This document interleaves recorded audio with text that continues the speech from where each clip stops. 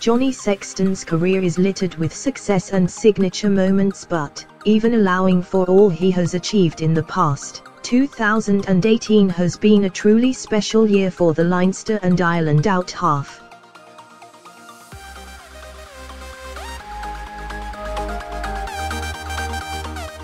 A central figure in Ireland's Grand Slam, Summer Series win in Australia and last weekend's seismic victory over the All Blacks, Sexton's excellence also extended to propelling Leinster towards an unprecedented Pro14-European Champions Cup double.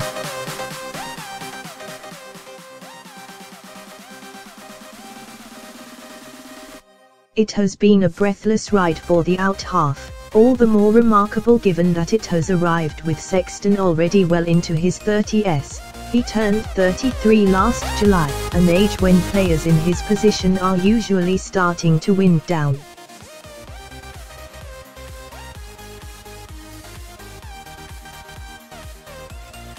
Johnny Sexton has enjoyed a stellar 2018 even by the standards of his glittering career. Next Sunday he is widely expected to be crowned World Rugby Player of the Year, while Sexton's focus has always been on his contribution towards collective success. His consistent excellence means individual accolades inevitably follow.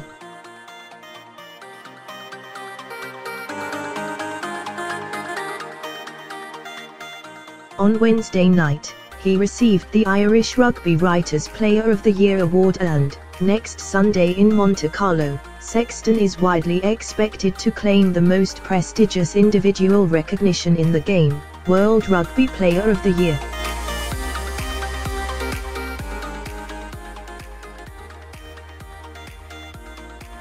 If he does, he will be the first Irishman to win the accolade since Keith Wood in 2001.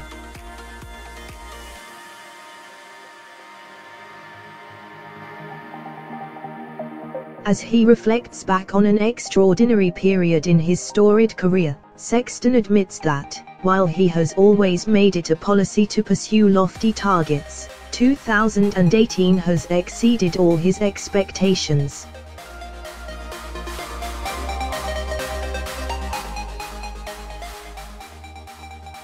It's been incredible. I've had to pinch myself a little bit. But, at the same time, there's been a hell of a lot hard work that goes into it, so it doesn't happen by accident, he says.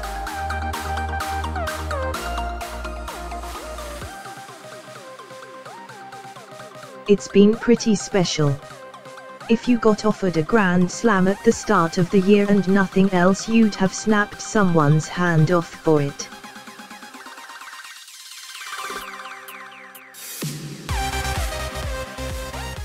It's such a big thing and it's been in Ireland so few times. 3. But then when that happens, you reset your goals back in Leinster.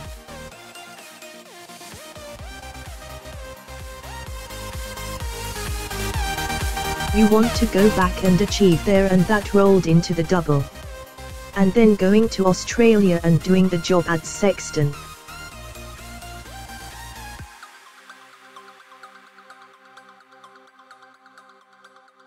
Sexton helped Leinster to an unprecedented Pro14-European Champions Cup double in the spring. He was a central figure in Ireland's Grand Slam success in the Six Nations. If someone had told me we'd win all this at the start of the year, I would have laughed at them.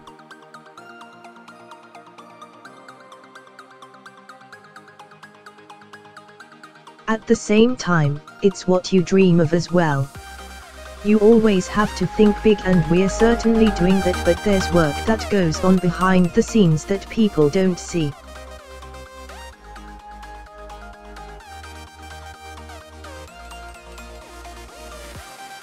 They just see the end product, and you can often work as hard as that in all the previous years and get nothing.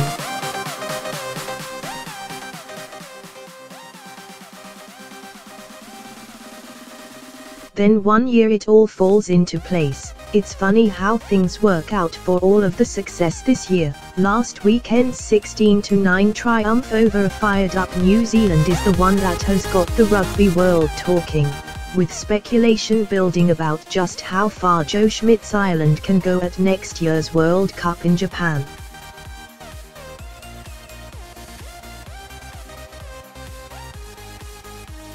Sexton watched the tense conclusion of Saturday's match from the stands.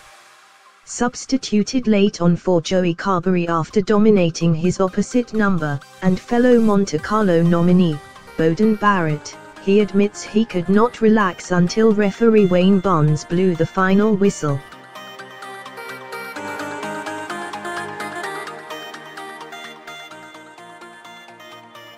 I was on the bench for what, 3 minutes? They were tough, because you haven't had a chance to cool down or even take a breath, he recalls.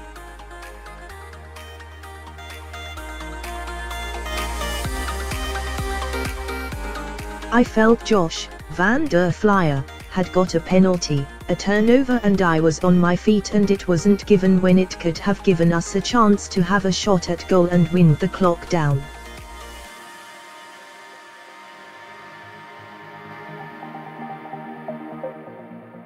So it was ups and downs, and they were going through the phases. To have drawn that game would have been devastating for us after having led by 10 points.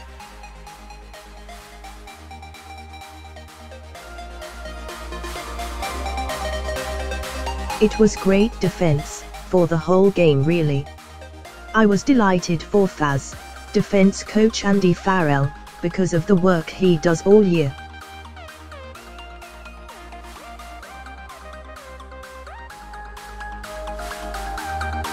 We defended in the Six Nations, and in Australia, and defended really well for large blocks of games, like for 60 minutes, and then we'd have a lead and we'd concede 2 soft tries.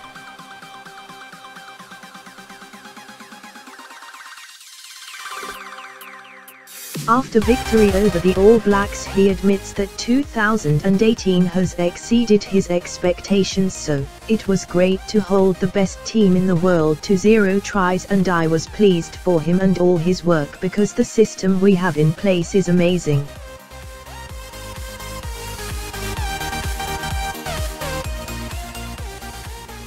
It was a great effort from everyone really. The team's success sets Ireland up for a shot at back-to-back Grand Slams, with both England and France coming to Dublin, and then their ambition of a first World Cup semi-final, at least.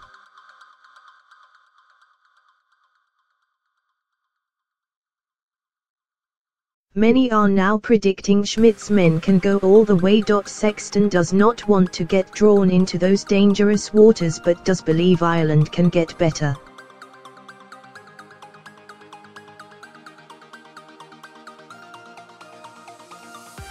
There is no doubt meaningful World Cup achievement is now a primary goal for this squad.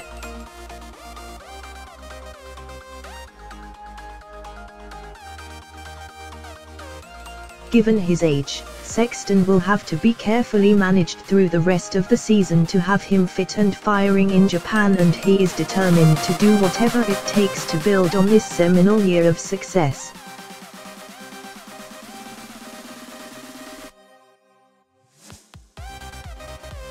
I just try to keep improving all the time, he says. I put more emphasis on looking after my body than I used to.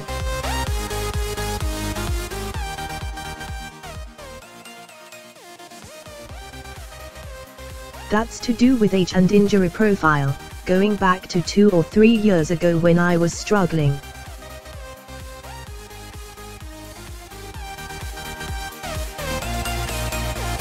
You get to meet new people through the low points, and they get you in better condition, and you learn a lot through those times, so I'm just proud of that really.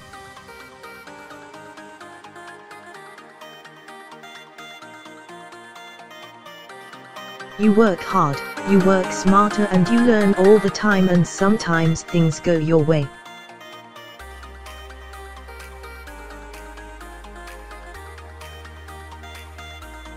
Things certainly have in 2018, and rugby's greatest individual honour going his way in Monaco this Sunday would be the perfect way to round off Johnny Sexton's dream year.